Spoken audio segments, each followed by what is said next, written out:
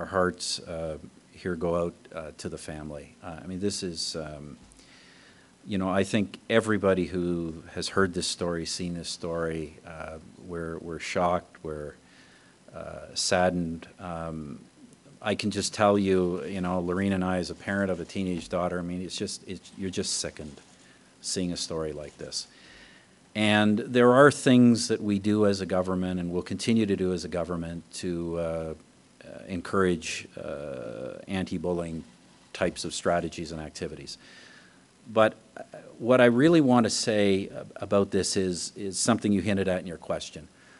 I think we've got to stop using just the term bullying to describe some of these things. I mean, bullying to me has a connotation of kind of kids misbehaving. What we are dealing with in some of these circumstances is simply criminal activity. You know, it is youth criminal activity, it